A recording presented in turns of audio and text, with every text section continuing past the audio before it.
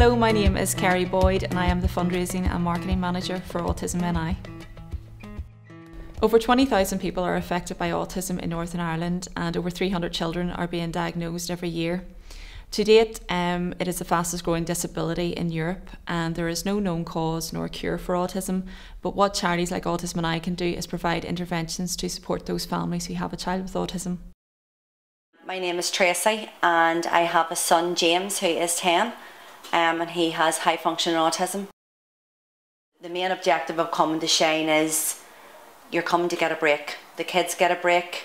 When you have a child with autism, you bring them into environments with other children where you're trying to kind of squash their behaviour so they don't look out of place, whereas when we come here, all the children are autistic. So it doesn't matter if they run about screaming or they do something untoward because it's normal in our area. So the group's very valuable and it's growing and our passion's growing for it. So the aim is just to keep getting funding, keep getting the word out there that there's support there for the parents and they don't need to go to extreme lengths to go out of the community to look for, and the community will support them in what they need, and that's what we're trying to do.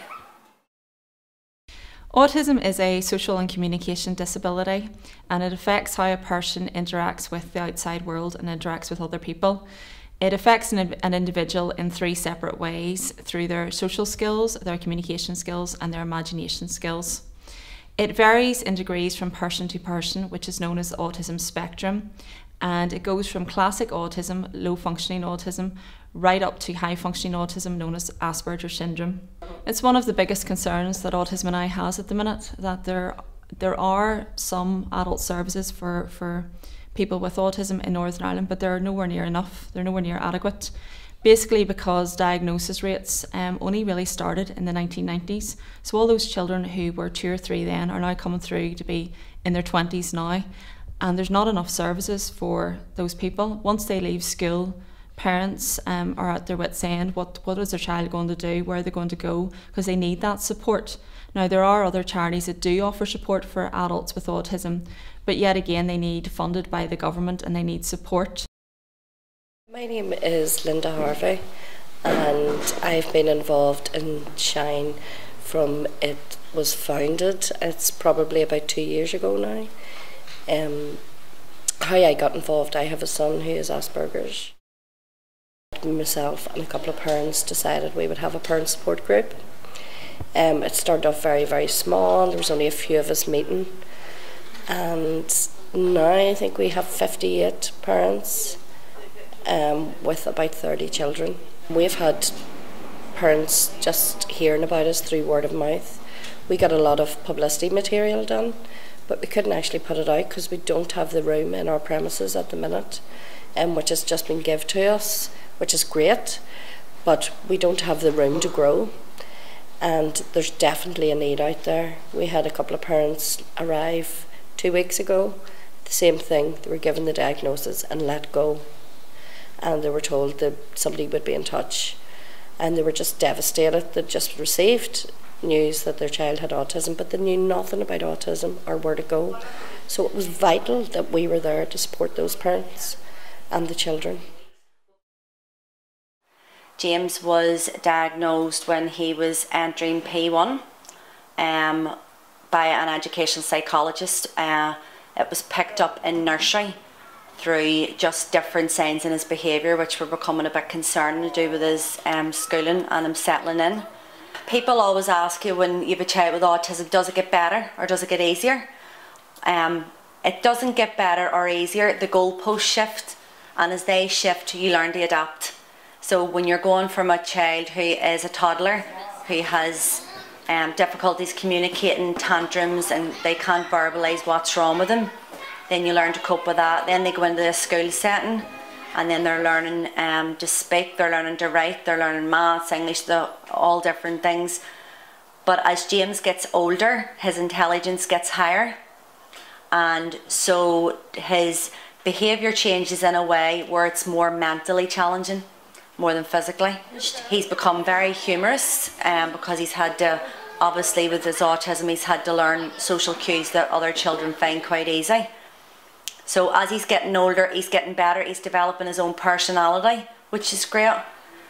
but the wealth of knowledge that he has brings a whole different aspect of challenges to the relationship. We don't receive funding from anybody. Now the centre that we use on it, Evoc, through them, they have raised funds for us, and we've done our own fundraising nights. Last year we had a night in the Felons where we did, the local community were brilliant in providing prizes for us, and we did a night there and we raised £1,000, but like £1,000 would keep us going 6 months. The 2nd of April is Autism Awareness Day, World Autism Awareness Day, so it's throughout the world, and as part of here our group decided to get together and set off blue balloons down at the City Hall, just to raise awareness of autism. It's a spectrum, and it's a big spectrum, so there can be children who are non-verbal right up to children that are high achievers, but they can all be on the spectrum because they have those social and communication issues. There's no cohesiveness, so at the minute you're given a diagnosis in one centre and you're discharged. So you're discharged from that centre because you've got a diagnosis. So then you're referred to another centre, which again involves a waiting list where you have an autism intervention therapist who is supposed to work with you. But there isn't enough of them out there. Very few of our parents in our group have had any contact whatsoever with the autism intervention therapist.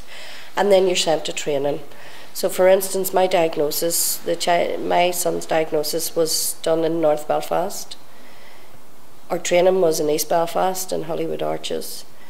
And then, we live in West Belfast. So there's many parents come to us. I'm lucky, I drive, I have access to transport. Many parents don't. And to get a child with autism on public transport and get them to these places is really hard. The group got together through a meeting with Autism ANI because there was no real support in the community of West Belfast for autism. Autism awareness was starting to grow because kids were being diagnosed more and more. So we decided from the number of people that attended the Autism ANI meeting to create a wee support group for ourselves. And it was basically starting off with a cup of tea, somewhere to come for an hour every other Wednesday. You could get facts or you could offload, so whatever you went through that week, you spoke to other parents that were going through the same. You could bring the kids along, so if you didn't have support, there was a facility as childcare to provide for them. And from then, we've grown. We would eventually love to have a drop-in centre. Our children generally can't attend summer schemes that are provided by the City Council. So there's lots of summer schemes provided, but none of our children can attend. We've had parents who have been told we don't have the cover. We couldn't take somebody on the spectrum because we don't have one-to-one cover, and they would need one-to-one. So what do you do with your children who are left from school a whole period of the summer? So that's something else we do. We provide a summer scheme. Again, we don't have any money for this, and we don't have any premises, but we get a couple of days out last year. We took the kids to Portrush, we took the kids to Carnfunnock. We had a day in M&D's in Scotland with the children as well. So the service is vital, but children are saying, or the parents are saying, where can I bring my child? There's nowhere, because there's just none of those places that are City Council run have anything for children with autism. So we would ideally love a drop-in centre. The parents need the support as well, so they can go and have a cup of tea and like a sensory room or something for the children where they can go and they can be well cared for. So the likes of Shine, it is very important that they continue on with their voluntary organisation by putting on different activities for teenagers. At the minute they are that age group which is sort of is becoming a concern because there's more and more children coming through into adult years and there aren't enough services or support from the government for those kids.